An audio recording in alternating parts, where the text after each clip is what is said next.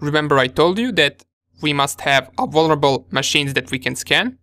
And before we actually proceed to performing scanning and covering different tools that we will use, let us first see where we can get a vulnerable machine and how we can install it. And trust me, it is pretty easy. So just type top 10 vulnerable machines and you will see this Rapid7 link that says 10 places to find vulnerable machines for your lab.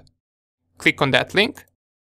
And down here, if I scroll all the way down, I should see a list of 10 different vulnerable machines that we can use as a hacker to practice our skills.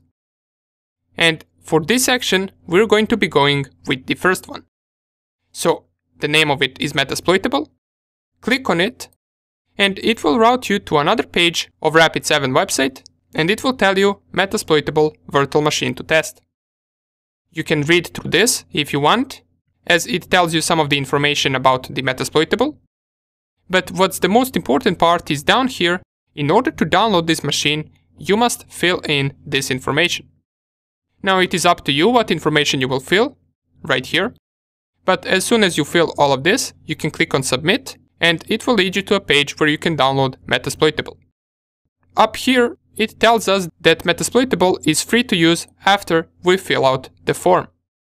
So this is something that you must do in order to download it from the official website. And after you finish downloading it, you should finish up with a file that looks something like this. So Metasploitable linux.zip. You want to extract this file. As you can see, I have already extracted it. And you should see these files right here. This vmdk file is our hard disk that we're going to use in a virtual machine. So let's see how we can install it. Go open up your VirtualBox. And we want to be creating a new virtual machine. We already know how to do that. Click on this new button right here. And it will ask us for the name of virtual machine and the operating system. You can name it anything you want. I will just name it Metasploitable 2. And the reason why I'm naming it 2 is because I already have it installed right here, so the names differ. In the type of operating system, you want to select Linux. And in the version of operating system, you want to scroll all the way down and select Other Linux 64-bit. Once you got these settings ready, click on Next. And this is what I talked about. These virtual machines will use very little hardware resources from your physical machine. That's why for this virtual machine, for the Metasploitable, we can leave 512 megabytes of RAM. It is more than enough for this machine to run. It will even work if you lower it to 256 megabytes of RAM. But 512 is recommended, so let us leave it on 512, and if you don't have this much RAM to use, you can leave it on 256. Then proceed on Next. And in this step, instead of creating a virtual hard disk now, we want to use an existing virtual hard disk. Once you select this option, click on this icon right here, and click on Add. Then find your virtual hard disk wherever you got Metasploitable downloaded. For example, I got it on my desktop, right here. Here it is, find this vmdk file, select it, and then select it right here again, and click on Choose. Once you do that, you can click on Create. And this is pretty much it. We got our Metasploitable created. All we are left to do right now are two things. The first thing is navigate to Settings, go to the Network Settings, and switch from NAT to Bridged Adapter, the same thing we did with our Kali Linux machine. Then choose your adapter and click on OK. This will just make our Metasploitable 2 IP address belong to the IP range of our network. Once you do that, click on Start. And this will start the process of installing Metasploitable for you. Unlike in Kali Linux, right here, you don't need to do anything. This will install machine on its own, and it will take about a minute or two, maybe even less. So at the end, after this finishes, it should prompt us with a login. And you will notice that this machine doesn't have a desktop or anything else, it is a command line machine. That means we can only navigate through this machine using commands. And those commands are simply terminal commands. So just picture this as one big terminal. As we can see, the installation has finished, and down here we got Metasploitable login.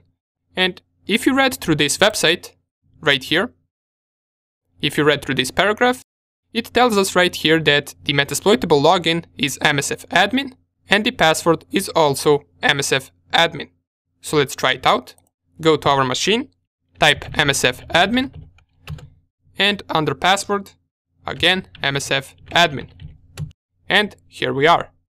We managed to log into our Metasploitable. Just to check our network, type ivconfig, and it will tell me that my IP address is 192.168.1.3. That is because I set it to be over bridged adapter. And if I try to ping Google, for example, it will work. So our machine is set up and it is ready to be scanned and attacked. You see, this was pretty simple to do, and in the next video, we are ready to start our scanning process. See you there. Okay, so we know what scanning is. We also created our virtual machine that is vulnerable, and now we are ready to see what information can we get by scanning that machine. But before we scan a single machine to discover open ports, we must first discover what machines we got on our network. So the first part of scanning a network is to figure out how many hosts you have active and what are their IP addresses. In this case, we are going to act as if we got a task to scan our home network. And we want to discover vulnerable machines within our home network. So let's start by seeing how many hosts we got active first. There are many ways that we can go about doing this. Since I know that all the possible hosts for my network must go in range from 192.168.1.1 to 192.168.1.255. Since my IP address starts with these three first numbers, let me just type the password, and here it is, 192.168.1. This is the part that doesn't change. And to scan all 254 hosts inside of my network, I can just go and ping each and every one of them, and see whether they respond to our pinging or not. If they respond, they are online. If not, they are offline. But what if I had to test more than one network? What if I had 10 more networks, besides this one, that I need to test? Am I about to try to ping every possible host from all those networks? Of course not. That's why we are going to use different tools to perform this much faster. Let us try with the first tool called ARP. Now, ARP is a tool in Cal Linux, but it is also a packet. ARP packets are used in discovering hosts on the network, but more about them later on once we get to the man in the middle section. For now, just remember that they are packets for discovering hosts.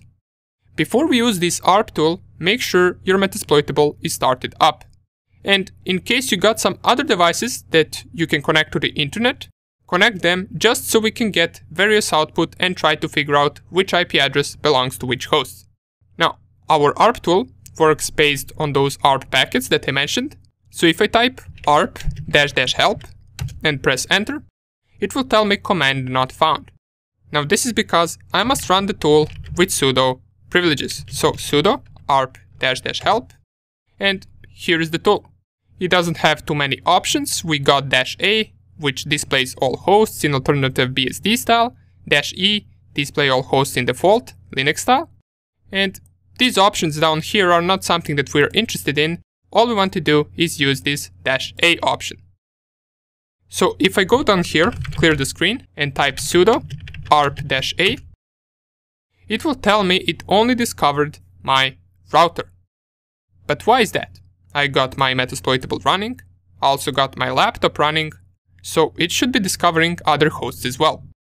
Sometimes we must ping a host first before it appears right here, since this information is being read from our ARP tables. So if I, for example, try to ping my Metasploitable, it will get responses back, and if I run ARP -a again, now we will see that we got an entry for the Metasploitable inside of our ARP tables. So this tool doesn't seem to be that good for discovering hosts. Sometimes it will have all the hosts available, since you already communicated with them before, but sometimes it seems that we must ping the host first before it shows them. That's why a much better option is a tool called netdiscover. To run netdiscover, we can simply type sudo netdiscover inside of your terminal, press enter, and this tool will find all of the available devices on your network on its own. You don't have to ping anything, you don't have to communicate with anything, you can just leave this tool to run and it will find all the devices on your network. So right here it managed to find 5 of them. We can see up here that it is still scanning and it is just scanning different subnets, so it already finished mine and you can Control-C this if you already see the result, since this will scan all the usual subnets that occur in a network.